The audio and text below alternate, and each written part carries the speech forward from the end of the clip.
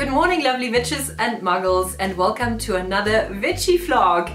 Today our topic is weight loss with magic. So if you're looking to lose some pounds and you're interested in learning how to lose weight with magic, then stay tuned, because today I'm going to be sharing a couple of very nifty little psychological hacks with you, as well as weight loss spells. And I know what you're thinking, losing weight with magic? Which, please. But I do have the science to back me up. The real science, not the pseudo one. But before we get in all the whys and whats and hows, let's look what we have planned for today.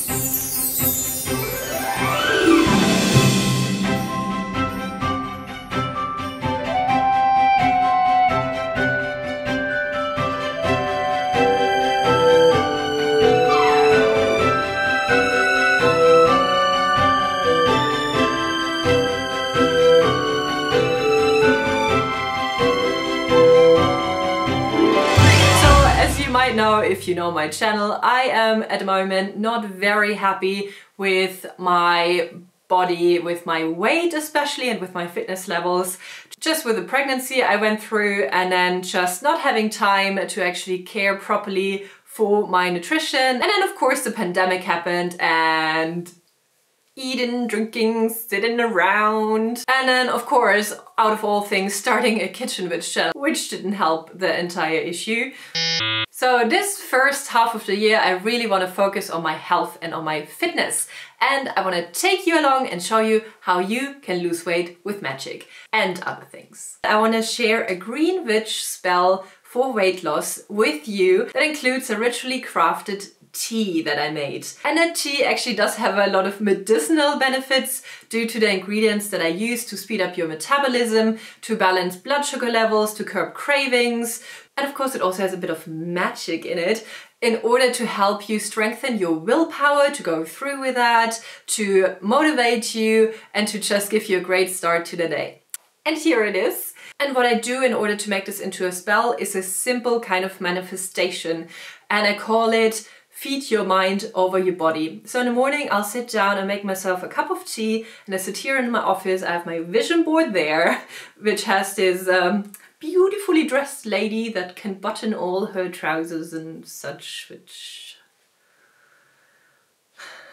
It's another leggings day for me. Anywho, I sit there, I just imagine how good I will feel when I'm back in my fitness level, when I can fit back in my favorite clothes, and I just gonna drink that tea with intention and let it work its magic. But now let's see the recipe.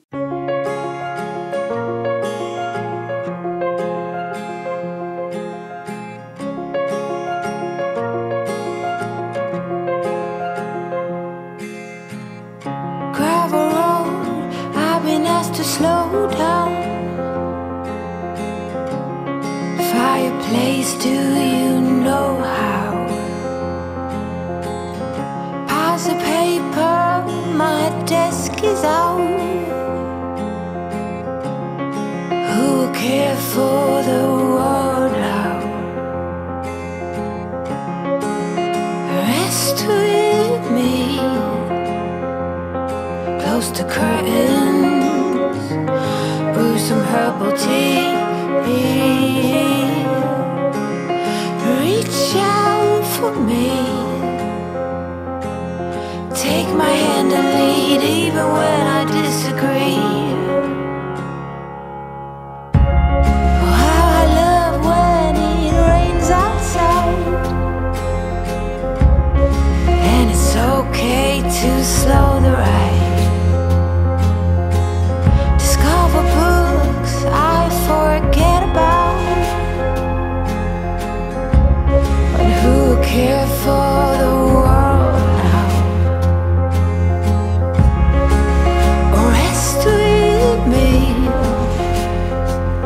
close the curtains, brew some herbal tea. Reach out for me, take my hand and lead even when I disagree. Maybe then I can relax. Maybe then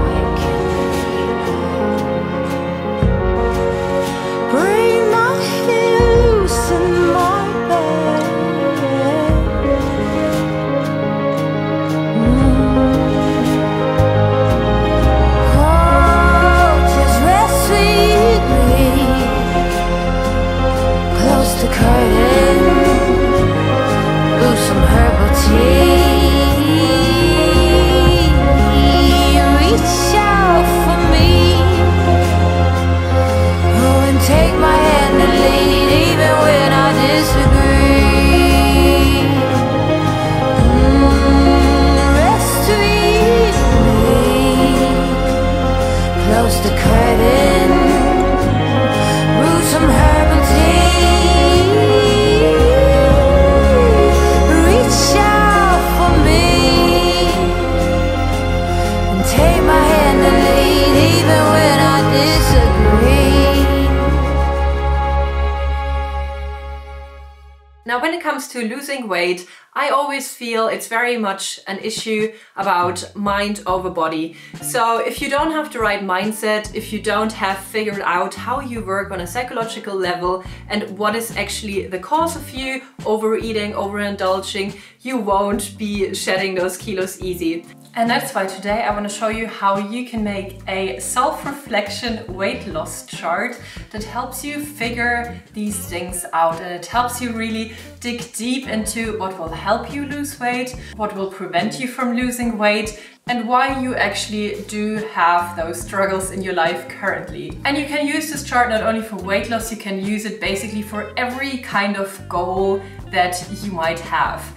So what you first want to do is to come up with a goal, and personally I don't like to work with numbers. I rather work with feelings, how I feel. For example, my goal right now would be to feel more comfortable in my body, to fit back into my clothes, and to get to a healthy weight range, and to up my fitness levels again. So I write that all down and then I draw a conclusion for that. So what do I have to do in order to achieve those things? So obviously I'll have to do more sports and I do have to lose weight. And the quickest and easiest way to do so is through nutrition and through movement. There we have them. So what I do next is that I will ask myself a couple of questions. When we speak about nutrition, first thing would be like, why am I actually eating? A lot of times is, of course, it's yummy, then it could be like out of comfort. Personally, I do eat when I'm stressed. Like, I know that when I'm stressed, I immediately want to have something in my mouth. I want to have like sugar, and I just grab something quick, and that's something that I have to work on.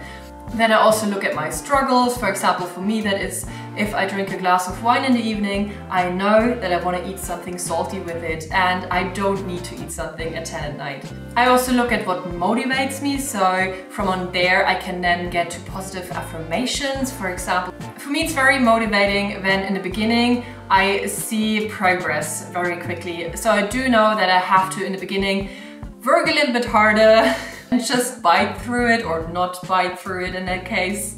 And if you guys are interested in the kind of questions that I have on my thing, I'm gonna put them all in the description box below for you to find.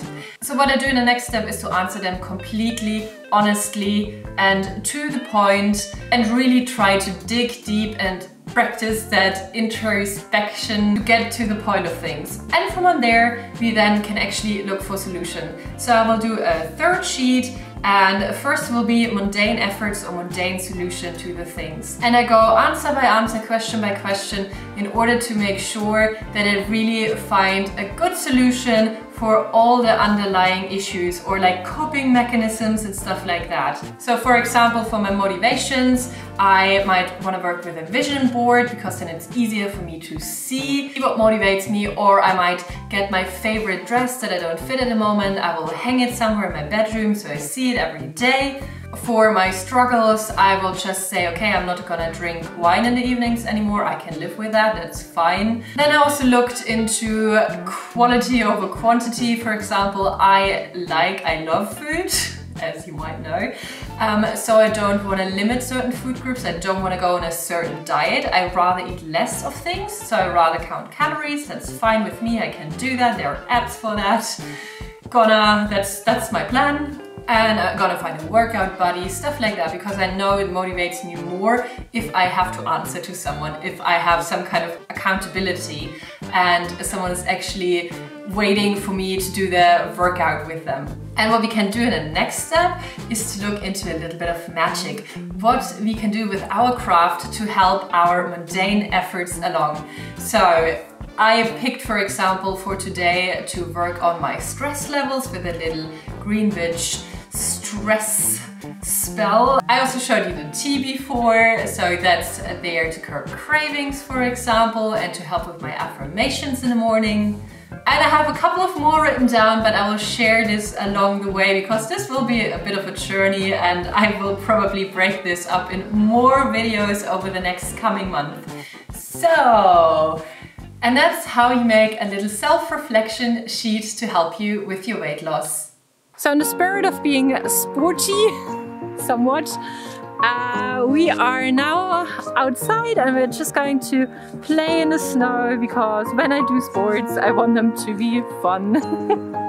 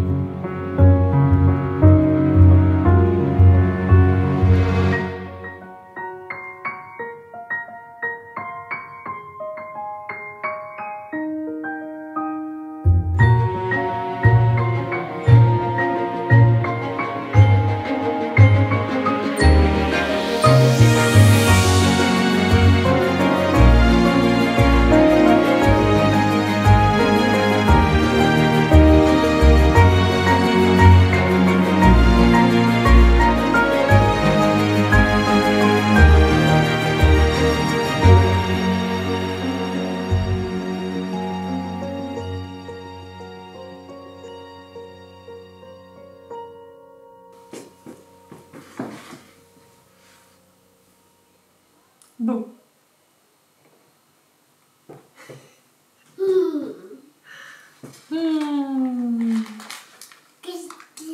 Das Käse. Au.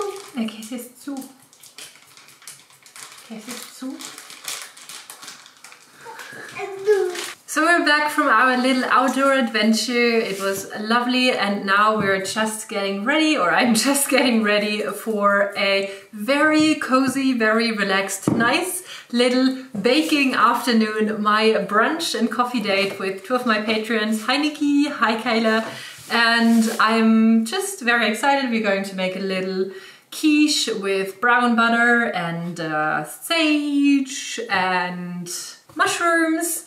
And just gonna chat a little bit about life and kitchen literary and whatever else is on our minds. So that's gonna be fun. And as you already saw before in my little... Nicht die Eier, nicht die Eier! So as you already saw before my self-reflection weight loss chart, I am very much a stress eater. So this afternoon I will try my best and de-stress. Just have a... And then after the baby's in bed, I will dedicate the evening to reading, and I'm going to make a very lovely honey chamomile toner for my face, which is part of my beauty ritual for tonight. Another part of that will be a pumpkin and honey mask that I have posted already over on Instagram when you see this. And I love honey self-care products because honey in magic is very often used to sweeten someone's feelings. And I don't see why you shouldn't be sweetening your own feelings toward yourself. So you really take the time for some self-care. Yeah. So that you take the time for some self-care, for some me time. And don't feel guilty about sometimes just slowing down and doing something just for your body and mind, which is very important. Furthermore, of course, honey is fantastic for your skin. It has so many benefits, but more on that now.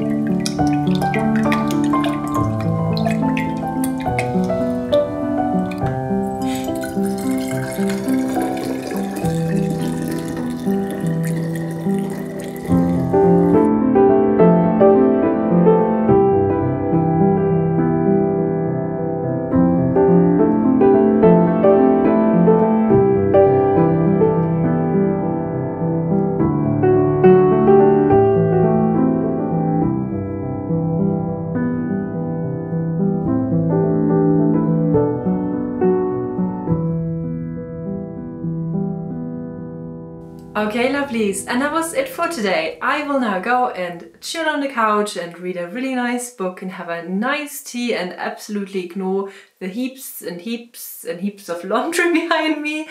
And I do hope that you found some inspiration or maybe some ideas in this little weight loss with magic spells vlog. And I would be excited to know if you are also on a weight loss journey, if you have any tips or tricks to share. It doesn't matter if it's psychological, mundane efforts, exercise, diet, or of course also weight loss spells. And I'm gonna see you very, very soon back here on my channel in the Witch's Cookery. Good night! And I know what you're thinking. Losing weight with magic? Bitch. Oh.